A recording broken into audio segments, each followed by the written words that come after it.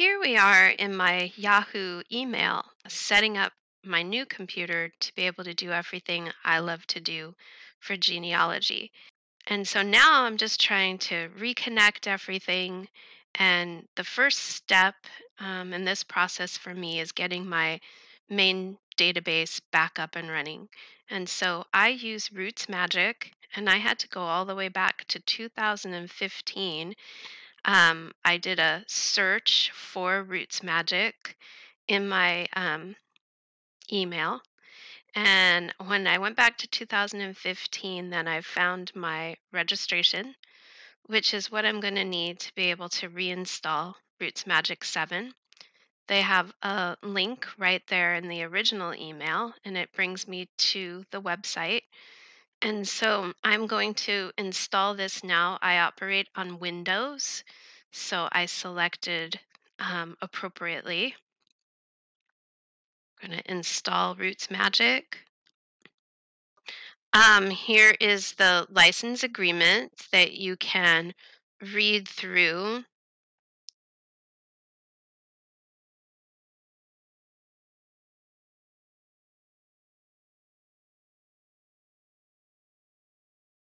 Okay, so I accept the agreement and I press next. I like the location that it's putting it. I'm okay with that, so I'll click next. I like a desktop shortcut, so I will do that. And then we're going to install.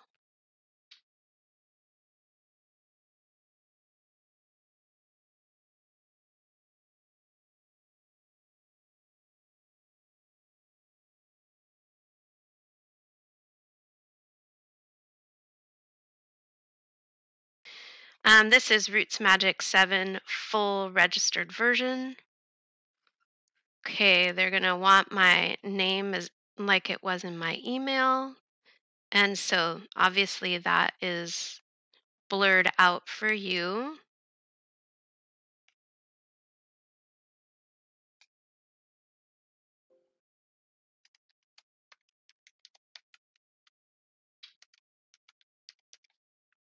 And then we'll get the key from the email. And again, I know this is blurred for you, but I just wanted to give you the idea of what this looks like. Copy that, and then we're going to paste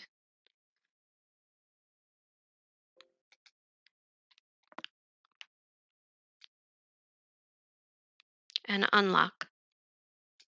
And then I can read down the choices. I can register online, which I will do. I do have my internet set up.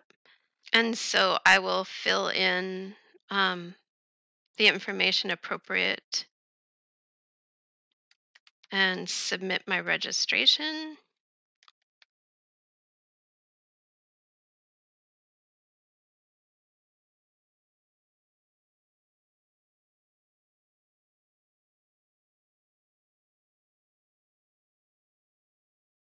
And then I can click register. Okay, so now it indicates that my software has been registered. And I'm going to have to check to see for updates. So I'm closing everything on the way and check for updates. I do this whenever I'm installing a new software. So it looks like I'm good that I was able to download the most recent version. So now we're going to try to open um, the file. And so I'm going to search for files with the extension RMGC. And so that's going to be Roots Magic. And then I'm going to tell it where to search.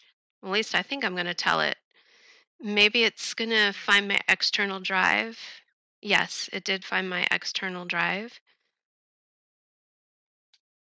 Okay, so that's good.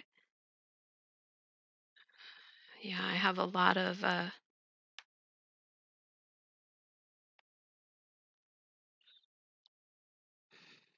Okay, so I have identified the one that I want to open. Tells me the last time that I modified it, and that looks good. And so that's the one that I'm going to open. Okay, so now I'm back into my file. I'll let you know how it goes for setting up my computer to do genealogy just the way I like to in a future video. It's been great talking with you, and I hope you have a great day.